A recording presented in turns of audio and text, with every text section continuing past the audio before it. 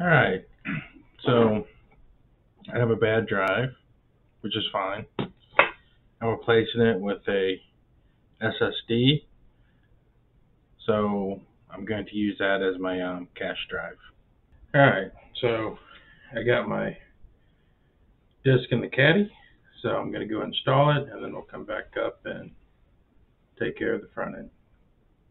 Now that we got a Western Digital SSD installed, we can go down here and we see it right here. It's 1 terabyte, and it's our standby mode because we haven't done anything with it yet. But to put it in a cache, we got to stop the array.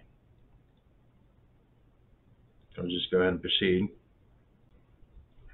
Alright, now that the array is stopped, we go down here and we add a pool.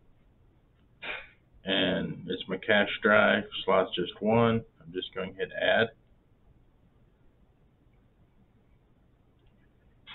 Scroll down. It's unassigned.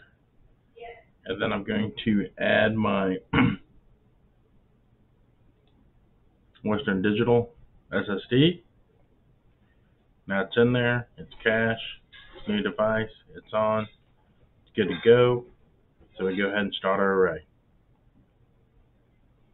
And adding the cache drive is simple as that. Alright, so I did forget one step. So if we go down here, we notice that the cache drive is unmountable. And that's because we forgot to format it. But that's an easy fix. We can go down here, hit yes, I want to do this to format unmountable disks, hit OK. And then I just hit format. And then that's going to end up formatting my drive here, and then that's going to make this cache drive usable.